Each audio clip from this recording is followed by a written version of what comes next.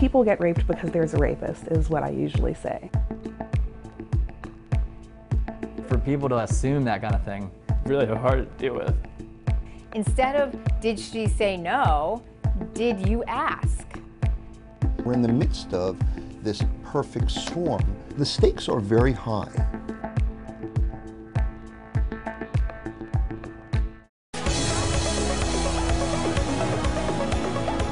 Drinking, risk-taking, and being away from home for the first time. A typical student experience. But it's also why these young people are especially vulnerable to sexual assault, and why consent is not as straightforward as it should be.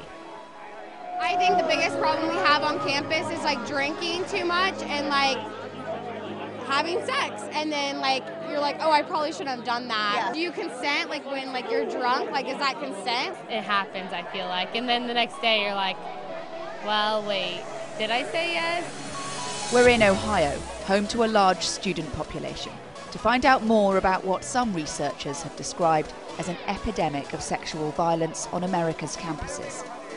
The people we speak to tell us the Me Too movement hasn't had enough impact on attitudes and behaviour. When I go out, men are touching your ass, they're trying to grab you, they're trying to take you home. I've had friends that wake up the next morning and like they remember saying that they didn't want to like have sex with someone, and they woke up with like no clothes on. Everyone seems to know the ground rules of sexual contact are changing, and a few young men admit they feel worried about getting it wrong. What if the next morning, after I meet a girl, she regrets it, and then I become one of those people that's locked up for something that I thought was okay when it really wasn't? Luckily, I was with a really good group of friends that took me home immediately. And, amid the shifting landscape, these students highlight how much work is still to be done. Just like off the top of my head, I can think of like 10 different women who I know, like within my friend group, who have experienced some form of sexual assault. It's hard to measure, but one estimate suggests that as many as 1 in 4 will be subjected to a serious sexual assault before they graduate. Brianna Cotton is one of them.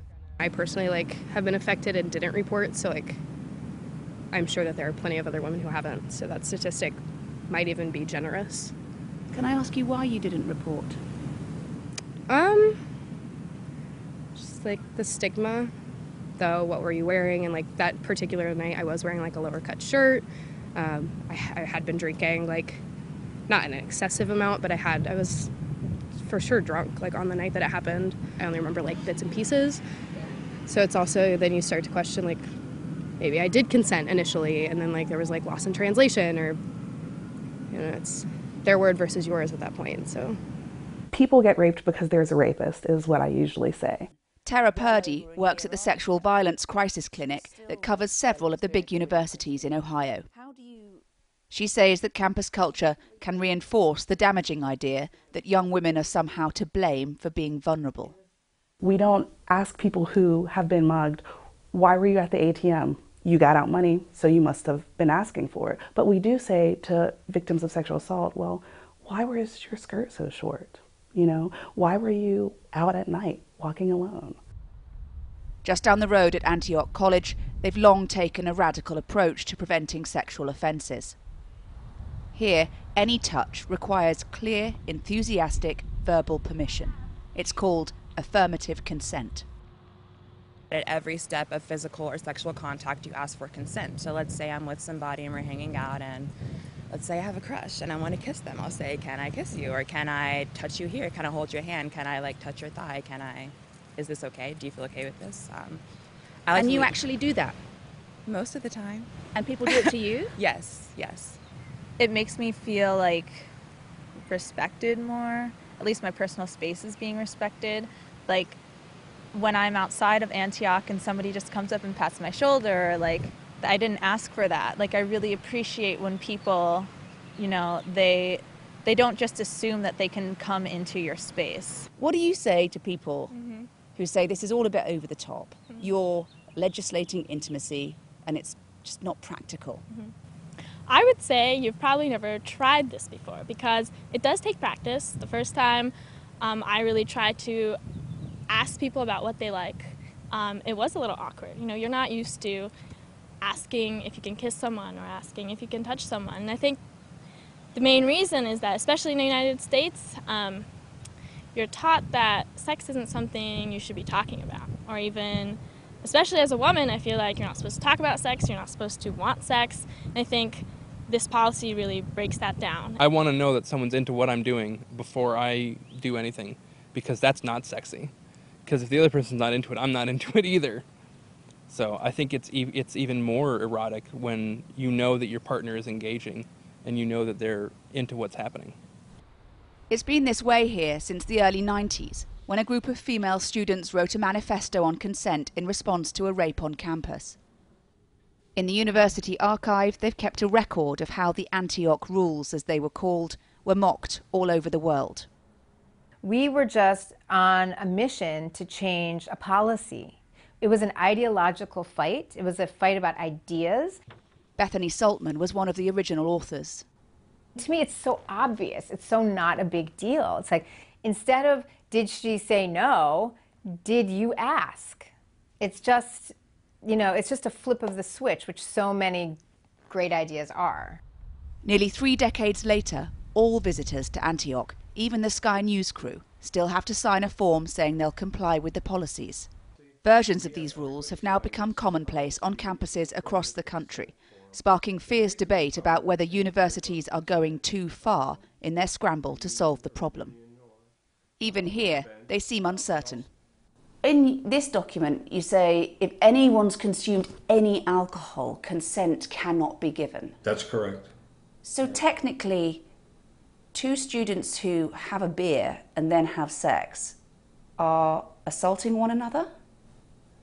If somebody files a complaint, there's an assault. There is room for an assault there, yes.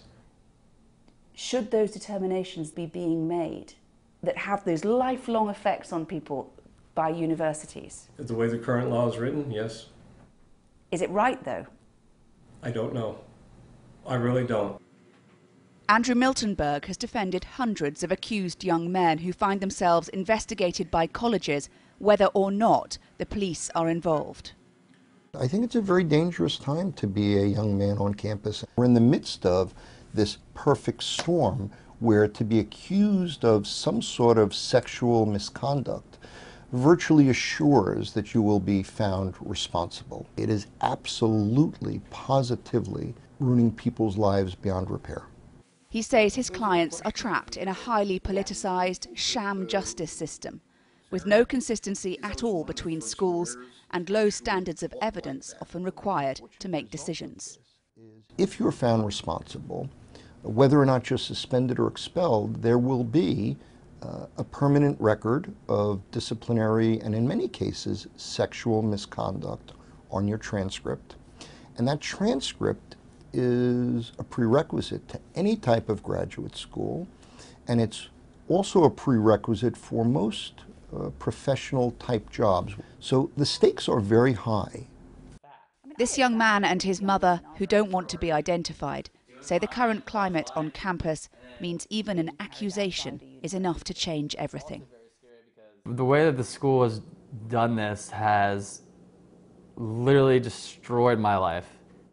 After a student accused him of rape, he was investigated and cleared 3 times, once by the police and twice by the university. He says the college assumed he was guilty, and the process violated his civil rights. Every time you walk down the hall, it's like, oh, like that's me, my name, and then yeah, he's a rapist, like looking, like pointing and everything. For people to assume that kind of thing about me is really, sorry, it's just really hard to deal with. For people to label me something like that, when it's completely against who I am, it's just really hard to like go on like that. But for others, the system is failing because it's not robust enough. Emma Sulkowicz accused a man of rape and then carried a mattress around campus in protest at the subsequent complicated, drawn-out investigation. The art student became the face of the campus survivors movement and insists that for everyone's sake, the police shouldn't be the only option. survivors who were assaulted in university, part of why they would rather their university handle it than the police department is that often they feel like the crime was committed because their attacker wasn't educated on consent. They're young, right? Like back in university, we were all young. We recognize that we do stupid things. So many survivors are like, I really just wish he would like go through an educational program and maybe get suspended for a month and then like learn. There are around 20 million students at colleges across America, and in a few weeks' time, they'll all return to class. Around them swirls a heated legal and political battle about the limits and responsibilities of the schools they attend. For now, colleges await new permanent guidelines from the government, leaving an imperfect system to deal with the crisis. Hannah Thomas-Peter, Sky News.